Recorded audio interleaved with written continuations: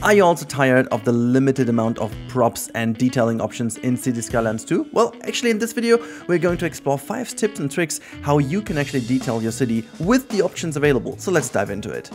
Alright, number 1 is roads as detailing. So as you can see over here, this is kind of a weird phase or anything like that. This is a workaround for making things like, for example, planters or pedestrian paths look a bit nicer. So for example, over here, this is a single bus lane over here that has been used in order to create this one. You can obviously also use that for any type of beautification if you wish to. The only thing you have to keep in mind, this is a one-way lane, so if you stop building this without connecting them, you always have these things, so you always want to make them end and start on a planter like this or on a roundabout like that. For example, just gonna quickly show to you what I mean by that. So first of all, let's just do a little bit like this, make like a huge roundabout. You know, I'm just showing off now, it doesn't matter. Now, as you can see, the game wouldn't complain anymore, and you can utilize that, and then you can also pair that obviously with other pedestrian roads, just like so. For example, just like easy stuff, you can utilize these things as wonderful decoration. I highly encourage you to play around with it. You can see you put some trees in the middle and stuff like that. Looks super cool, but you can also do something like this. For example, if you for example have like a roundabout, let's just for example put one here, you can also then go in and style this around here if you fancy doing so. You can just try to make sure to utilize this. Maybe you do this with a bit of a more precise build, just like so. Oh wait, I'm gonna destroy that. I just don't want to destroy this. Let's just move one out. So for example like that, and then you just build this all the way around the roundabout so that you create like a nice little, you know, I don't know, it's you have to be a bit more patient than I am right now, but this is just to show off. Something like this works fine, and then you would get rid of the little markings here on the street. So for example, just get rid of those. There you go. And then you can do some markings like that. Obviously, remember, buses will be able to take this, but in order to make things look a bit more beautiful, this is a wonderful way of doing it. So for example, if this wonderful roundabout would be enlarged like so, you can see this, you know, if you would have done this nicer than I have right now, you would have this wonderful circle around and kind of like acting like a little planter over here, where you can also put some trees and stuff in. That's it. Let's move on to the next one. Number 2 in the list is raised planters. As you can see over here, I made like a wonderful little planter area that is created very simply with a little bit of terrain and some roads. It's very similar to what you've seen in my other tutorial, but I'm just gonna quickly show this to you. So first of all, we're gonna get this height over here of the terrain, just paint a little terrain over here, just like that. And then you go to the road of your desire. I would recommend one of those 2 roads. You can actually do it also with the wonderful pavement or pathways over here, but this one is very tricky. I'm just going to show you real quick. This one is super small, and sometimes it just creates some weird awkward areas to the other side, and then once you know, get the terrain closer to it, it will create some awkward looking areas. Now you can do something else with it though. I'm going to show you in a second, but first of all, let's do this finishing touches here. So you take your road. I would recommend to not be in snap mode, just do it that way, and then you are like with a normal simple curve, and then you just curl that around in a nice way. You gotta have to be a bit more careful, because sometimes you don't really get these wonderful form factors done. I tried my best to come up with a good solution to make like a perfect circle, but you know, truth to be told, it is possible, but it's a lot of finicky work. Once you've done that, it's looking a little bit weird. You go back to your terrain painting tool, you select the level terrain tool, go all the way down to the lowest, keep it at, well, you can actually go a little bit higher to like 75%, and then you have to paint very carefully over the edges here.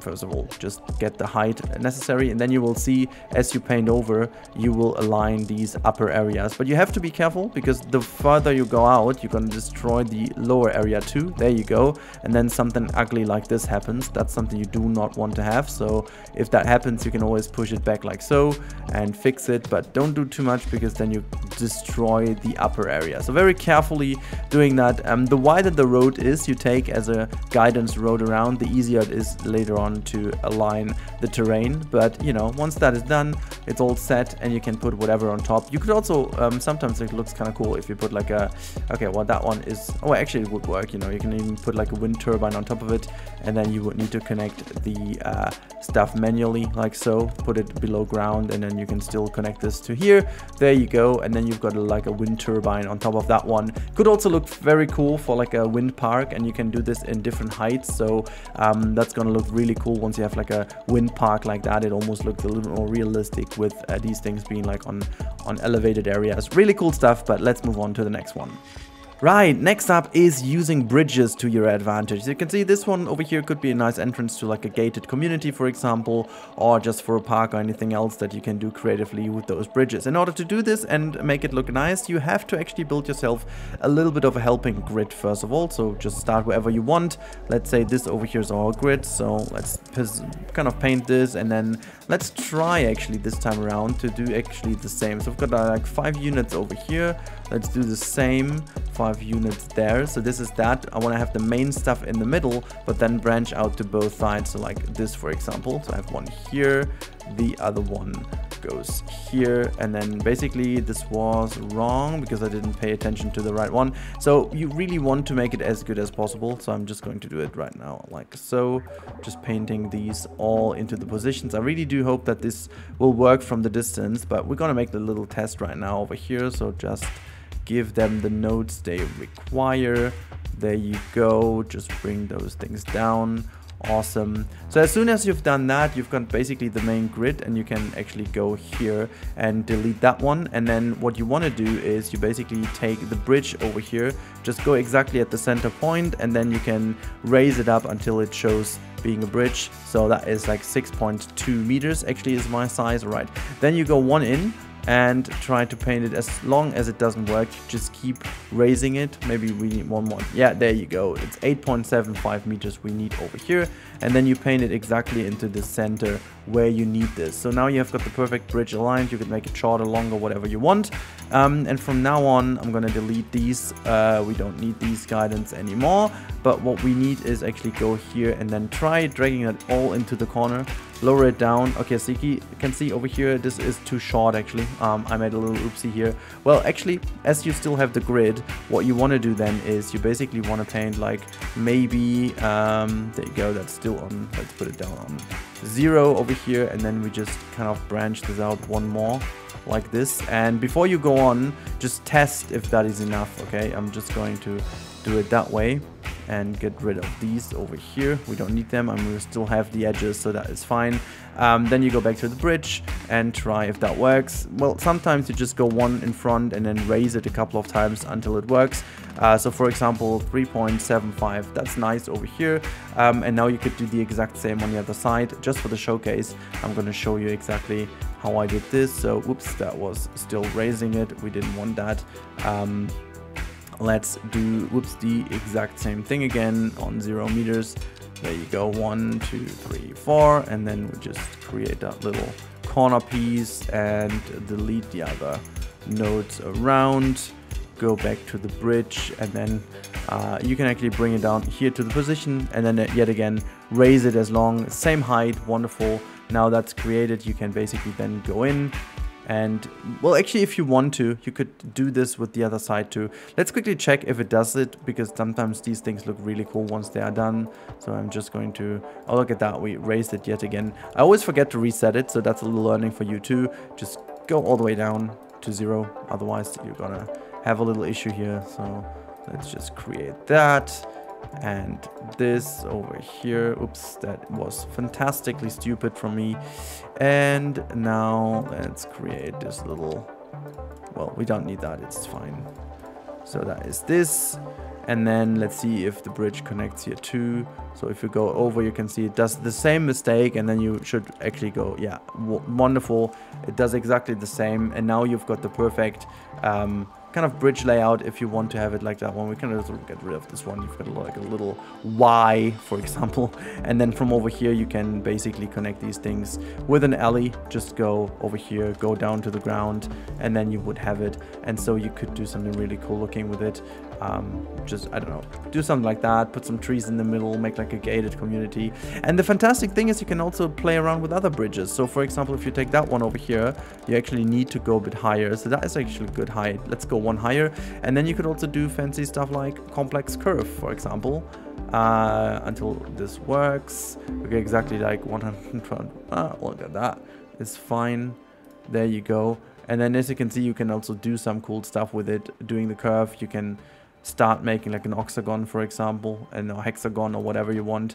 So it's kind of cool to use these things to advantage too, because they have a really nice form factor. Now we could actually use that one as a straight piece. No, it doesn't really connect. I thought it would, but it doesn't. Okay, well, maybe it's because of the... I'm quite sure it is definitely because of the pillars. Sometimes the pillars are the issue. Well, actually, they are not. Maybe it's the angle, whatever. But the thing is, you can basically utilize these things to your advantage to do something really cool. I most likely love to use them to create some lower parks. Like if you have a park with people going through here, that looks so much more cool. Sometimes you can even push a park below.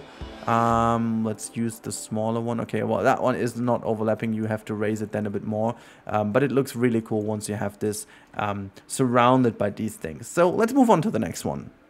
Alright, number 4 is using path to your advantage. Now, we've done this with streets, first of all, but I want to specifically highlight this wonderful pathway in the terraforming menu down here, because this one is a little bit weird. It does things that it shouldn't do, and this is fantastic for the sake of using it. So, the first usage I have found with it was doing this as a little ditch, or using some smaller canals in the city, or you can see I've used that in the middle here to create something like a little separation in between the two highway lanes, which also works super well. But you can also do some other fancy stuff with it, as you can see over here.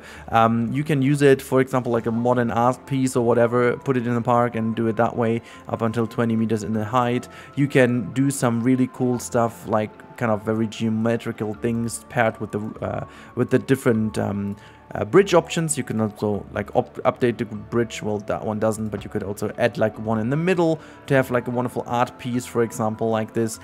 You can do something weird like this. More about this in a second. But then if you have these ditches, you can also fill them with water over here. Lower it down to a level that it is below water, and then you just go along your wonderful area like this, for example. Just make sure that you paint along where your ditch should go. So that is basically flooded like this, and then you can just also lower it down even further so that the water flows in, and then you let the game do the rest. As you can see, now it's filling up. The problem though is, once you want to raise the terrain later on again, you can. It's not really a problem. You can basically raise the terrain again, as you can see. That's really easy to do. However, you do not want to cap the entrance where the water came flowing in. So for example, over here, don't just cap that off, okay? Leave it as it is, and then you can just redo it very carefully here to the sides, just like I do over here. And then in the middle, you can also raise it again if you want to have this like a dry patch in the middle. There you go. And once that is done, you can basically use it like this, but it's very important that you don't cap it off as I did over here. Then the water stops flowing in. I wasn't careful enough. As you can see, there's a little gap in between, which I would need to get rid of now. And now over time, it would start to fill up again.